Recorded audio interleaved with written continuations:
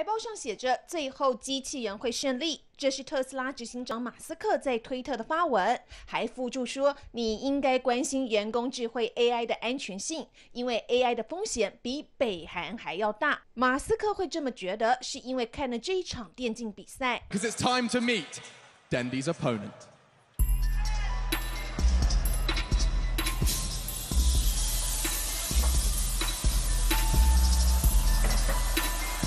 要和真人比赛打电竞的就是人工智慧 OpenAI 机器人，而要和 OpenAI 对打的 Dendi 可是乌克兰职业级玩家，曾经拿下电竞 Dota2 第2届世界冠军。人工智慧 OpenAI 对上世界冠军 Dendi， 双方开打后 Oh no! I can hear you now, Dendi. We can talk. Okay, I give up. You giving up? Yeah. Can Dendi, are you giving up? Yep. He's too strong. What it feels like to play against a bot. I see what it kind of uses as any small hole you let him, like your play, he instantly uses it. He does not hesitate. So yeah, it's pretty cool. OpenAI 和世界冠军 Dendi 打电竞，第一局只花了10分钟就赢了。第2局大约3分钟后 ，Dendi 就投降，并且拒绝再打第3局。更让人惊讶的是，OpenAI 是机器人自己和自己对战上千次自学，只花了2星期就打败真人电竞冠军。其实 ，OpenAI 机器人是马斯克和矽谷科技公司共同打造的非盈利人工智慧研究组织，标榜的是对人类友善的人工智慧。But OpenAI does, as I think people really believe in the mission. I think it's important, and it's about minimizing the risk of existential harm in the future.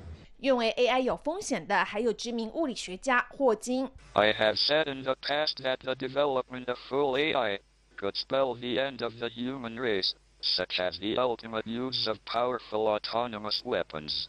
不过，脸书创办人祖克伯认为 AI 会让人类的生活变得更美好。And I think that people who are naysayers and kind of try to drum up these doomsday scenarios, I don't understand it. I think it's really negative, and in some ways I actually think it's pretty irresponsible.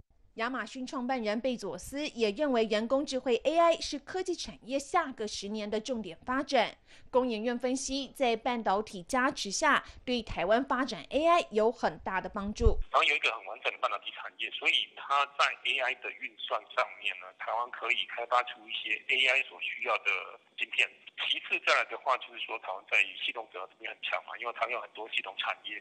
那AI 加上这种所谓的 IoT 变成所谓的 AIoT 这种人工智慧加持之后的物联网的装置，台湾也在国际上也是算是蛮有优势去做这种系统整合的终端产品。但工研院也指出，台湾发展 AI 的瓶颈在于 AI 运算需要的超级电脑和运算中心，以及运算需要的大量资料，台湾在大数据上可能还不够。它会有一个很小的几率会造成机器失控。我们现在比较担心的是这种他们刻意性的失控，比如说他们认为说要消灭人类才能完成他的目标。既然我们觉得它是危险的，我们人类现在就会做一些因应的配套措施，去阻止 AI 产生这样的演化。Oh my God, he's so fast! No.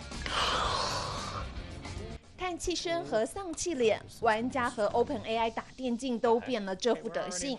还好 OpenAI 打的是友谊赛，要不然这1000万美元电竞奖金可能就要被机器人给领走了。